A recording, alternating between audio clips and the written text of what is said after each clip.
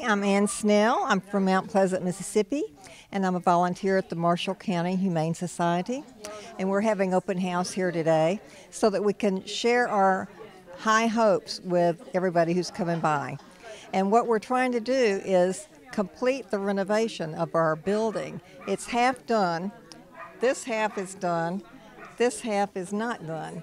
And we want to get that completed so that we can have a clinic area and some holding rooms, some isolation areas, and make the place look a lot better and be more efficient. If we can add ceilings and HVAC, it's just going to be a plus for us. So we're asking for everybody's help so that we can reach our goal. We've just started. It's way down there, and it needs to come way up here. So we appreciate anything you can do. I'm Janine Cars with Marshall County Humane Society, and we're a small, 100% unpaid volunteers, and we assist about 150 animals per year. We only take in a few as space and volunteer time is available. Other than the ones we have at the shelter, we have a few in foster homes. We also do assist in the community when someone has a dog they're trying to help. We will sometimes provide medication for them or worming treatment. We also have a spay-neuter program, although our spay-neuter vet is out on medical leave now, but we try to help people find the right place to get their pet spay and neutered. And every pet we take in gets all the medical care they need. We sometimes even do surgery on them if needed, but every animal that comes in gets either spayed or neutered before they go out for adoption. We take care of heartworm preventative. If they do come in with heartworms, and we have a lot of that, we always treat them for heartworms, and then we keep them until they're testing negative. So we have them several months sometimes, but we do try to adopt everyone that comes in. And we have listings on our website, which is marshallcountyhumanesociety.org. And we also advertise on petfinder.com and adoptapet.com. And our adoption fee is $100 for dogs and $50 for cats. And we also work with the veterinary school at Mississippi State University, their Homeward Bound program, and about every 6 weeks we'll send 3 or 4 dogs through that program, and they end up in the Northeast, mostly New York, and they get wonderful pre-qualified homes there. So this is Greta. She has a pending adoption, and that would be me. I'm a volunteer here along with my wife Amanda. She's the president at the moment. If you want to follow me, we'll go into the kennels.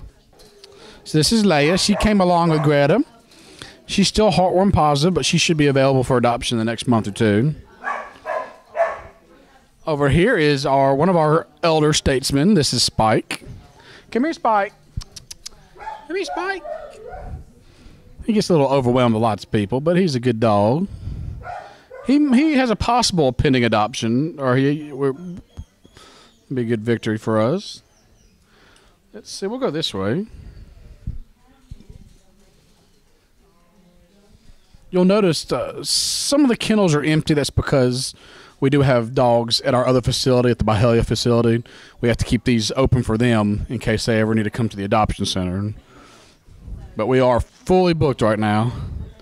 This is Teddy. He's a good boy. He's another elder statesman. He's been here a few years. Good boy, Teddy. King is actually one of our previous adoptions. We've recently had to take him back because his owner has gotten sick and is no longer able to care for him. But we always take any of our dogs back. We always take them back if we have to. We'd much rather you bring them back to us than throw them away or sell them or something like that. This is Jasper. He's a good boy. I think he has a pending adoption once he's. Yes, he does. Mm-hmm. He's being treated for heartworms, like a lot of the dogs we get, but this is Cody. He's another long-term resident of the Marshall County Humane Society. He just needs a good home with maybe very few other dogs. He'd be a good guard for the house. Tootsie's so sweet. She is fully house trained.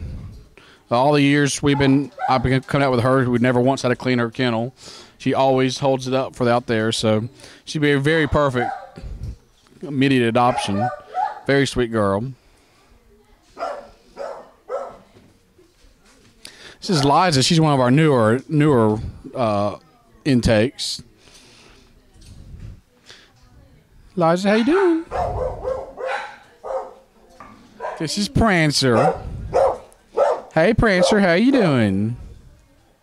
Hey, good boy. I know. He's saying hi to the camera.